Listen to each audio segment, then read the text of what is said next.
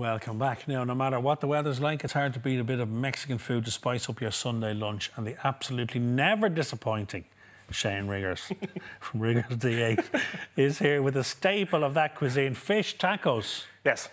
Right, this is Claire's number one go-to, so no pressure, son. Yeah, okay. I've never made them. I've never made them. Have you not? No, I'm never surprised. made them. I thought you would have. Yeah, no, it's be a regular. right up my street, but I've never cooked them. Don't cook enough fish. Yeah. Simple to make? Yeah, very, very simple. So, as I was saying to you there before, there's loads of, looks like there's loads of components, but it's just an assembly job.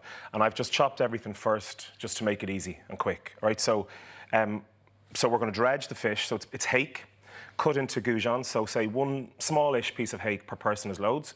You cut it into just three goujons.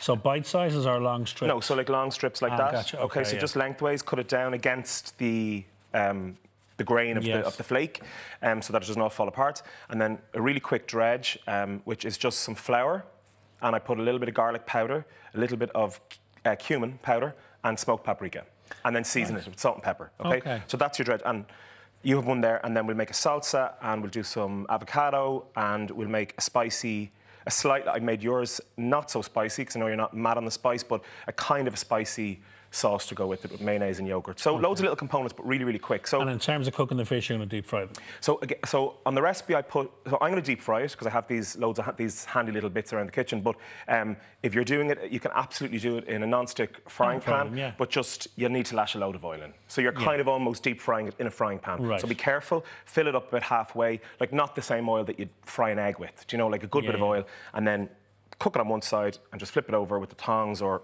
whatever, fish slice, and that's it. And then I have some tortillas, which I've just warmed in the oven. Okay. So these are, so you can use any tortilla you want. So tacos, people think of like, you know, like a taco shell. Yeah. Like that. I don't like them, because they're like crunchy and hard, and all the stuff falls out of them, and they go to bits, and you just bite into it.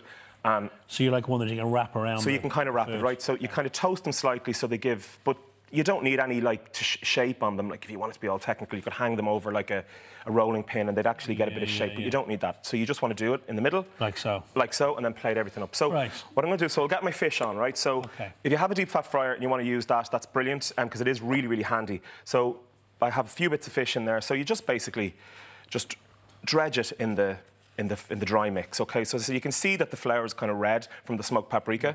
And then if you're doing it in a pan, or you could do it in a saucepan filled with oil, or whatever. Do you remember these really went out of fashion? Because everyone had them, and the smell of the kitchen and everything was covered in the manky. But then they're kind of handy now. Just don't have it out on the counter and cook it every day. So you just dip your fish in. So you can, I don't know if you can see that on the top. So just very... Yeah, we can. Very carefully, just on the top of your oil. Same thing if you were doing it in a frying pan. Just let it tip and then fall, okay?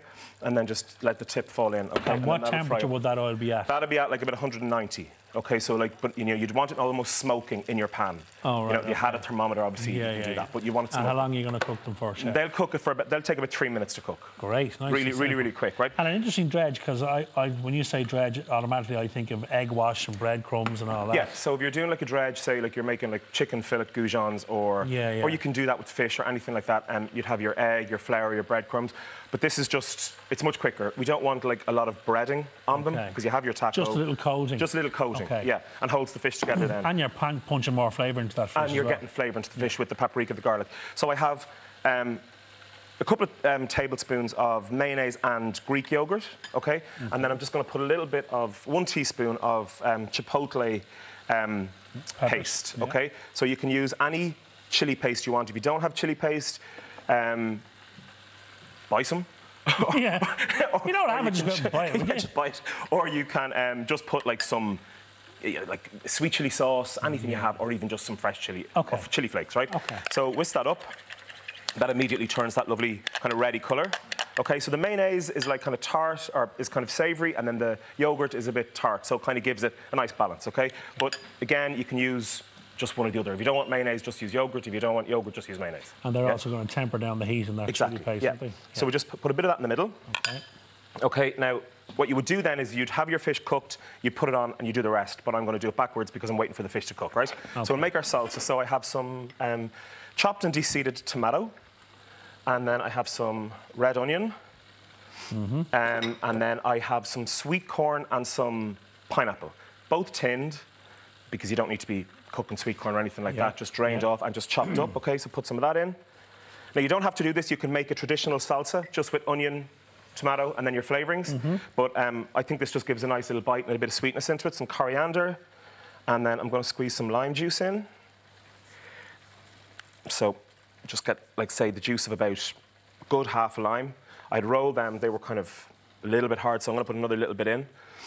Sometimes, you know, when you get limes, they're too hard. So give them a bit of a roll. You know, I was watching a chef the other night on the telly, I can't remember who it was, but they showed a trick about, excuse me, about getting juice out of a lemon or a lime. And they got the whole lemon, and they just stuck a skewer into it. And then you just squeeze the whole lemon, and it comes out like it's a sauce bottle. Very clever, but none of the pips and all that. If you want to do that, put a skewer in it just to get a little bit of a hole in it, and then you can just microwave it just for 20 seconds or so. And just releases the oil, but, like, be very careful because it will explode in about a minute all over the microwave. Forget everything I just said. Yeah, so that's your salsa. Very good. That's the salsa done. So that's your salsa done. Now, because I have the salsa and it's very flavoursome, I didn't want to make guacamole. Guacamole is beautiful on it as well, but I just have some chopped avocado because you can't really have tacos without guac or avocado. So I've just chopped and seasoned some avocado. So let's see how these are going. So they've had a couple of minutes. Yeah, so they're cooked, okay? Happy days. You just want to carefully take them out and just put them on some kitchen paper or a tea towel. And just let them, just get the excess oil off them, okay? And then they will be oily, obviously, you know, but deep frying actually is not as oily as you think. It kind of, it quickly cooks your whatever you're cooking in it, but doesn't actually soak a lot of oil into it because it's so hot. So it just gives that nice crispy edge. So they look great. So just plate that up. Wow. Well, they're actually cooked, so I am going to be able to do it the right way around. So 3 is loads, as you can see. I'm just going to throw 4 on. Why not? Why not? Actually, I'm just going to use my hands because I have my gloves on. So a load of salsa. Salsa on the top, okay. Gorgeous. And then just spoon over some little chunks of avocado.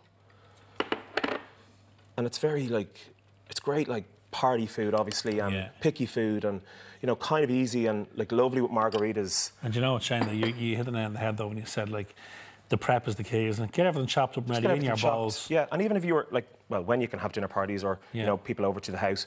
In 2024. In 3000, you can just, like, have all that out on the counter. And it's actually, like, I've done this with my niece and stuff, and they love just kind of helping. It's kind of actually a bit of crack. It's no, like, pressure you're cooking when people are over. You know? And then for me, like, I like the spice, so I would just do another little dollop of the sauce on top. Okay, I'm going to go in, Shane. So, horse in there, and then tiny bit of coriander just to finish it. I get the feeling I'm going to need a shower after I take a bite out of this.